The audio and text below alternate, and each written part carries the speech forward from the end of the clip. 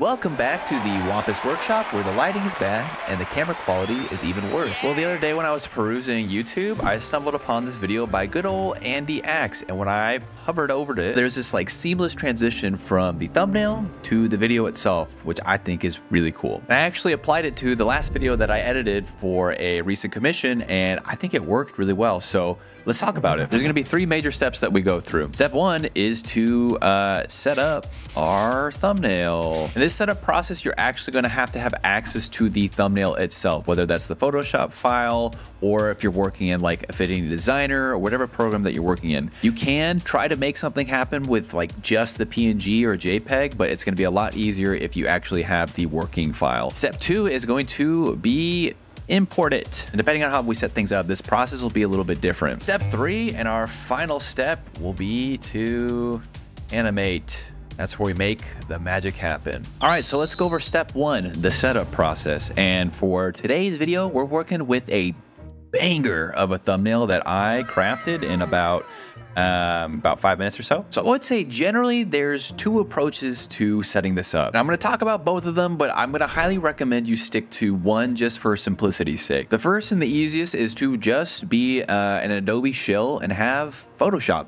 Because within DaVinci Resolve, there is a native PSD file importer. And yeah, if you are already in Photoshop and you have the Photoshop file and things are set up mostly clean, you're kind of good to go. You can kind of skip ahead to the rest of the process. Some things that I might recommend doing before importing it into DaVinci is, say for instance, if you have like a gradient map or you have an adjustment layer, or you have some filters or things that are Adobe specific, I would go ahead and apply and rasterize that layer, because sometimes effects like those don't get imported easily into DaVinci. So I have a couple gradient maps saved to these PNG images, so I might go ahead and merge these two so that we just have the one layer. The other thing to note is that when you import PSDs into DaVinci, your text layers will get imported as an image. So if you want to do any kind of text animation within DaVinci, just make note of whatever font you're using in Photoshop, so that way you can duplicate it within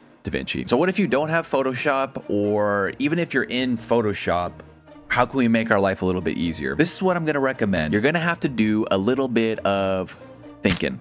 And what I want you to think about is, what elements are you going to want to separate from different parts of your thumbnail? So for instance, with the thumbnail we're working with here, we kind of have, I would say, 3 to 4 major elements of our thumbnail. We have each of our character models. You could either say that's one element or 2 elements.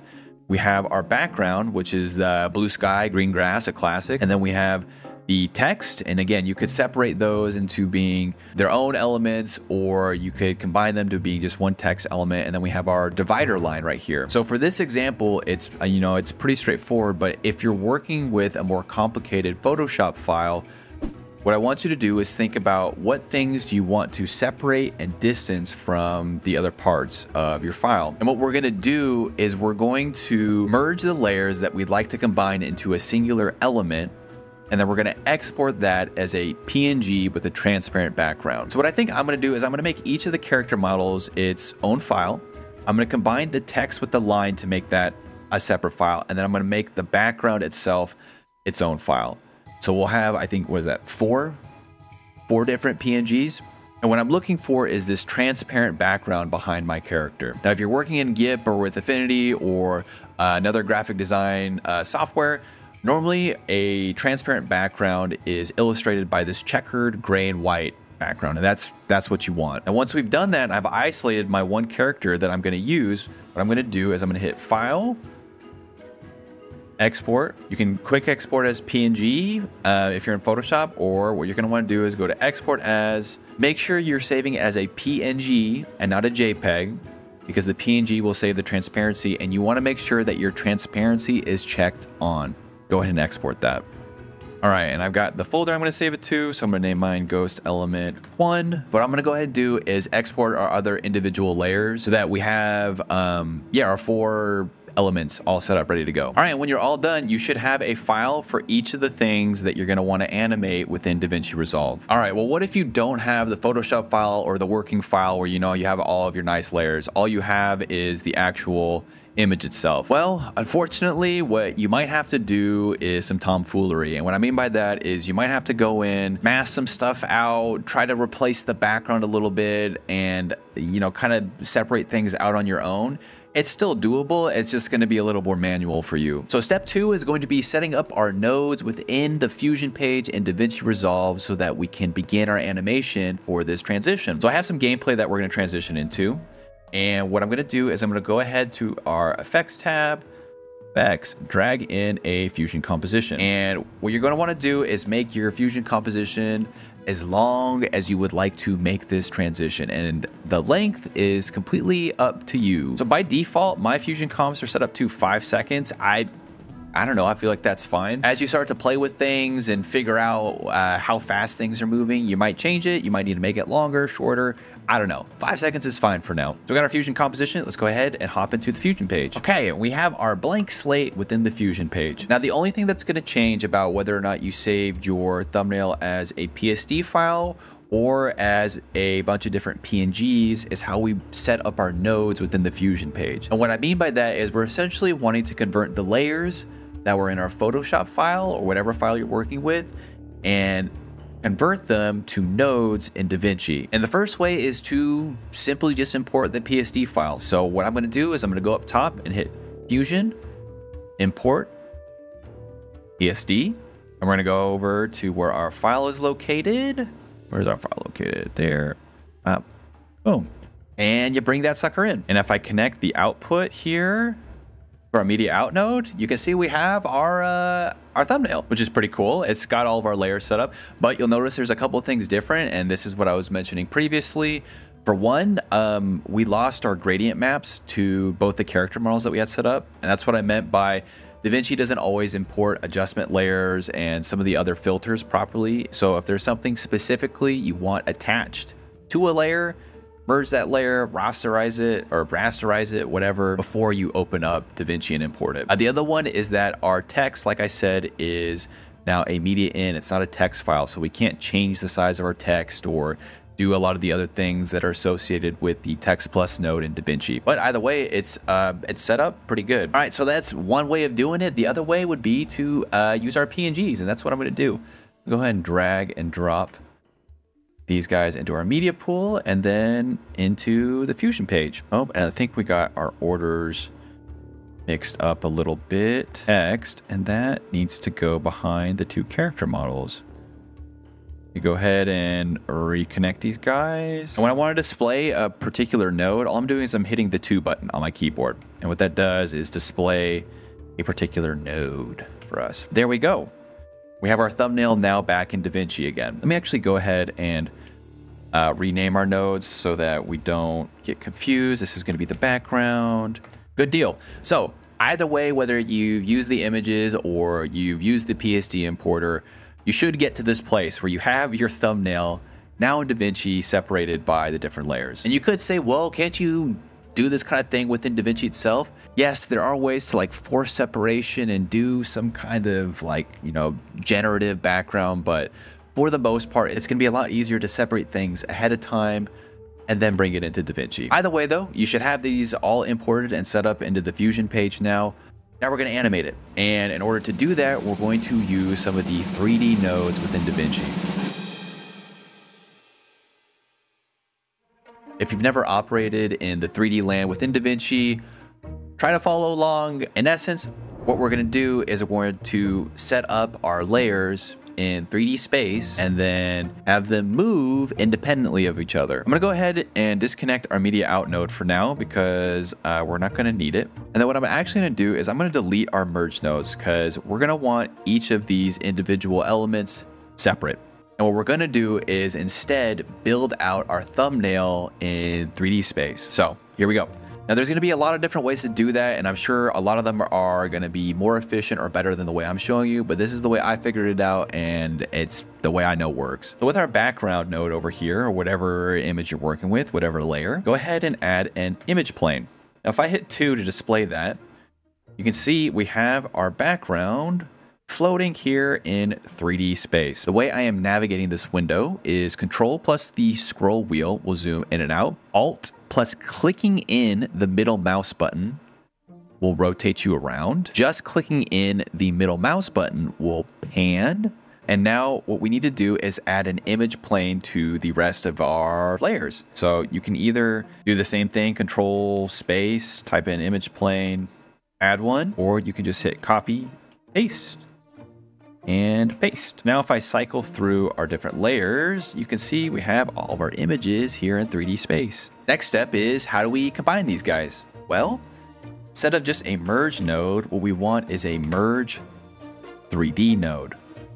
So go ahead and add a merge 3D node. So now what we're gonna do is we're gonna connect each of our image planes to the merge 3D node. The merge 3D node works a little bit differently than the conventional merge node. It's set up to register more than just like a background and foreground input. So you can connect as many inputs to this node as you would like. Now I'm gonna go ahead and hit 2 on our merge node, and you can see we have it's kind of all set up in 3D space. I mean, it's pretty close. So how do we fix this? Well, what I'm gonna do is I'm gonna bring each of the layers a little bit forward so that they're separated just a little bit. So if I go over to our text rectangle image plane node, and I got the image plane node selected down here, what I'm gonna do is I'm gonna go over to the transform tab, and I'm going to increase the Z translation just a little bit. And the way I did that was actually by holding down the control button and then dragging over to the right with the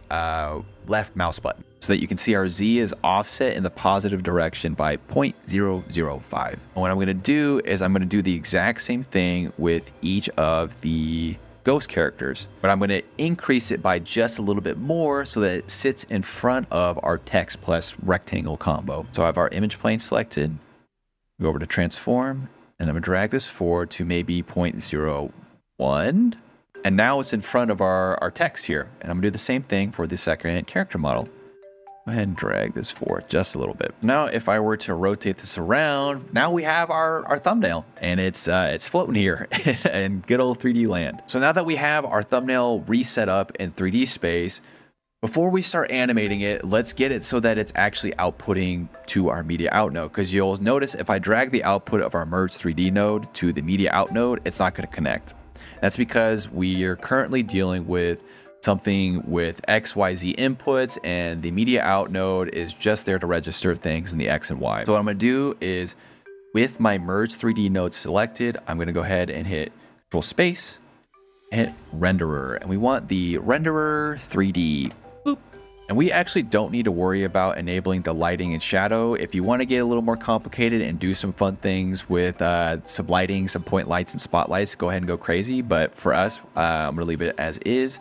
But I am going to change the software renderer to the hardware one because I want to use my GPU. And now we can connect our renderer 3D node to the media out node. If I tab over, now we can display it. So the last step that we're gonna do in terms of setting up our 3D nodes is to add a 3D camera.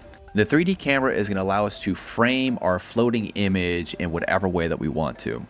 So again, I'm gonna select the merge 3D node, Control space, we're gonna go to camera, and we want camera 3D. Go ahead and add that. When we do that, our display goes away, but if I go ahead and swap back over to the merge 3D node, so I'm gonna hit 2 on the merge 3D node, you can see now that we got our camera here, but it is stuck. So what I'm gonna do is I'm gonna go ahead and position our camera so that it's framing our thumbnail so that it fits the screen fully. And the way I'm gonna do that is I'm gonna split up our preview window by using the double rectangle icon up top here. I'm gonna have our media out at 2, and then I'm gonna change our first display to the merge 3D node, so that way I can see both. I have my camera 3D node selected. We're gonna go over to the transform tab, and all I'm gonna do is I'm gonna bring this back.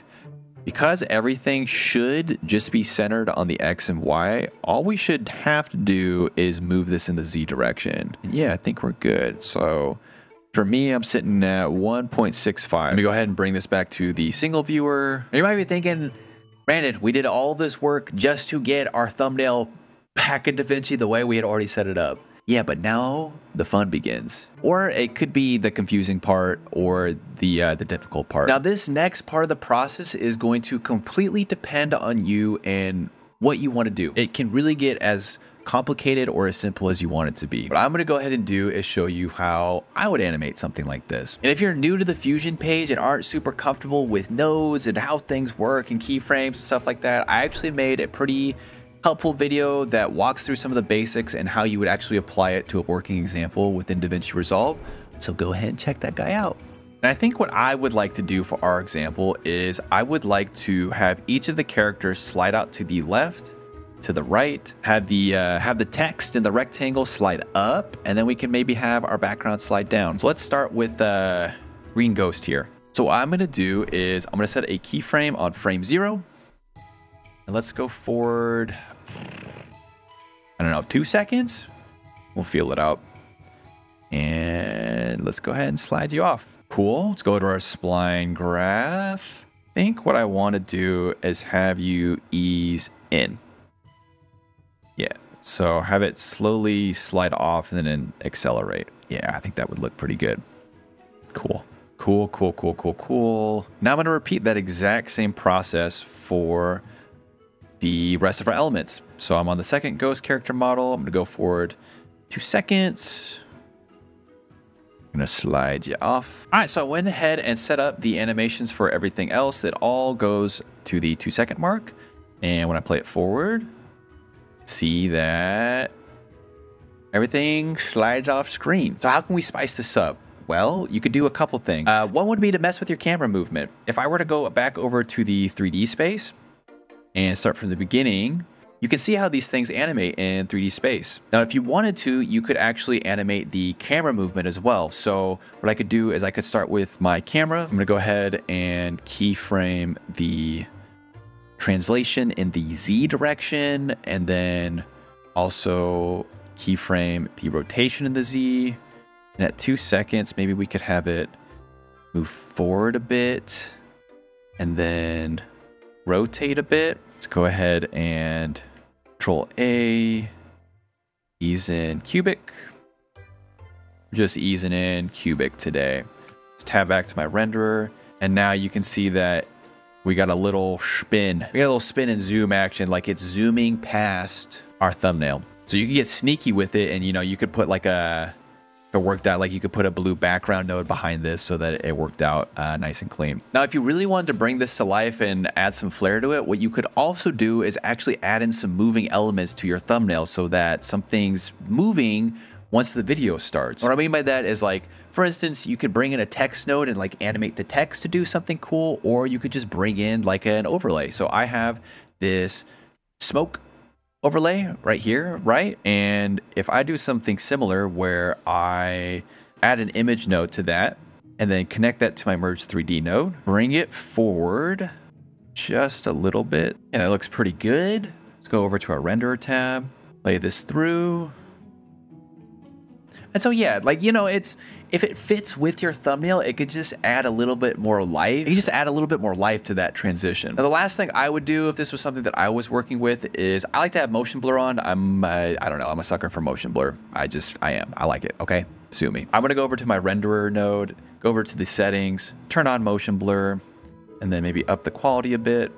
And then I'll just add some softness to the edges as these things slide off screen. But now, if we go back and line up our gameplay so that it's on screen here. Maybe we have a little fade in down there. And there you go. Like I said, you can get really creative with this, with how you kind of apply it and transition to your games. You could do some cool like match cut stuff. I don't know. I think it's really cool, but I hope this was helpful for you guys. If you have questions, please let me know. I will do my best to answer them. And yeah, I'll catch you guys next time. Peace.